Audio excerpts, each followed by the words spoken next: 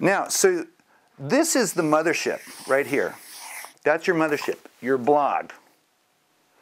And these Facebook and Twitter and other things like LinkedIn and YouTube and all those other social media are called outposts.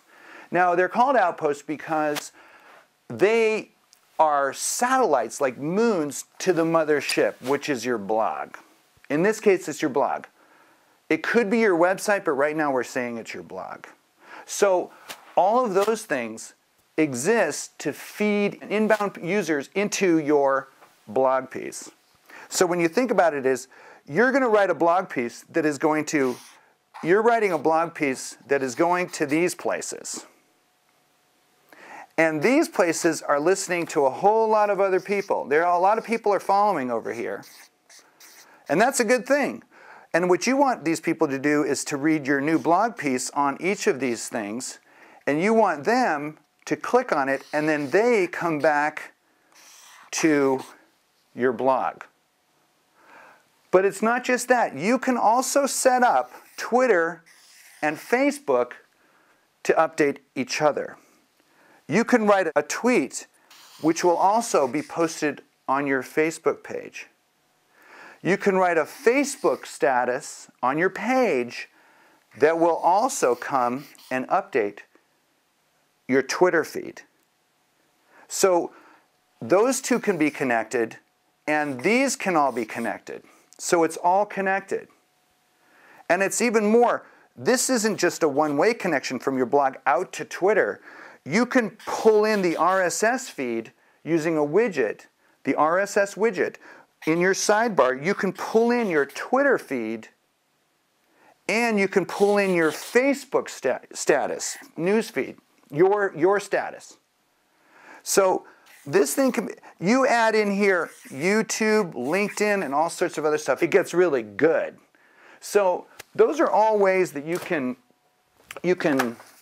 create this incredible sort of, world of social media, this optimized social media presence. Now, why would you want to do that? Well, a few reasons.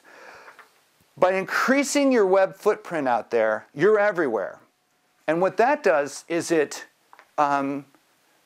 increases your chances of people finding you. And once they find you, they're going to go look at what you're producing. And let's say it's a great blog piece because you're an amazing writer, your grammar was good, your blog actually looked good, you had paragraphs and bold chapter heads, lots of links to everything you're talking about. You should just be linking to everything you're talking about. Photos that you have the right to use or other images. And they're going to come to that content and go, wow, this is really great. And your whole goal is to get them to click follow at the top of your blog. You want them to follow you, which means it'll pull your blog into their RSS feed, their reader, whatever it is, perhaps a Google Reader. So that's called inbound. Those are inbound people coming inbound. You want that inbound traffic.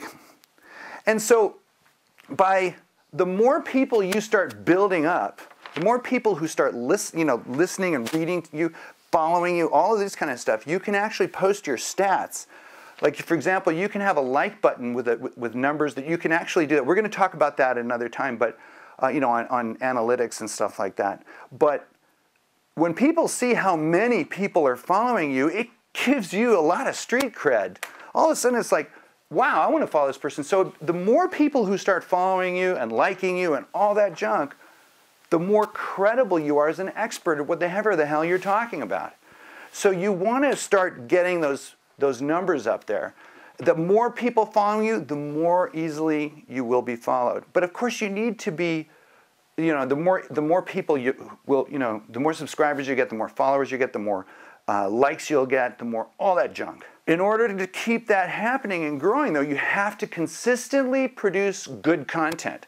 You can't blog every blue moon or once a month, sometimes even just once a week. You want to write your blog all the time. And it's got to be good to keep people coming back. Like, oh my God, this is so amazing. So be good. I know I beat that to death, but I'm telling you, I want you to succeed. You know, whether it's a business or journalism or just your own personal brand for just so, if you just want to get a job and you want people to notice how amazing you are, be amazing. And be patient too, because as I said, it takes, once you get a lot of numbers, it's easier to really, you know, get more numbers. But at the beginning, it's slow and it's tough, and you have to be consistent and really, really do what you can to expand your network. And so, for example, when you first get started, you're going to want to, you know, when you first, for example, when you first connect your Facebook page to your blog, that's going to come up on your Facebook page. First of all, when you create the page, it'll be immediately announced on your own personal newsfeed that you have created this page on a certain topic. That alone might get people over there going, I wonder what that's about, and they'll start liking it because they like you.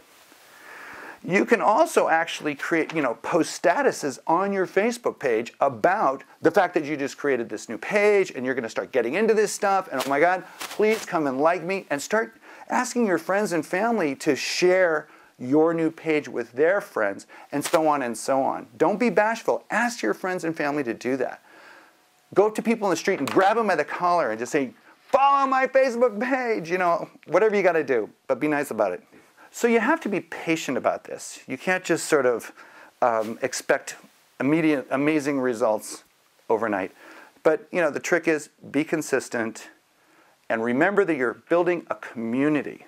In all of these different places, you want to really make sure that you're engaging your public, engaging your customers, engaging your readers, and they respect you.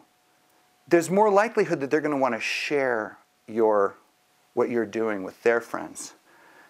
Like, this person's awesome, so cool, you got to check him out, oh my God, you know, and do that. And it also makes you as a brand, or if it's a product you're selling, or if you tell journalism stories about something, or if whatever it is, it's sort of brand recognition. The bigger your footprint out there, the more often that you are constantly putting content into that area, into that social media environment, the more brand recognition you're going to have.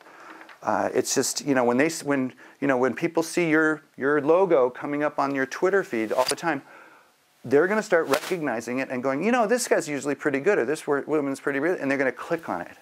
I'm of the argument not to change your Twitter picture, because it becomes a logo, an icon of who you are. If you change it all the time, people are going to go, who's that again? They're not seeing your name, they're just seeing your picture. So think about that.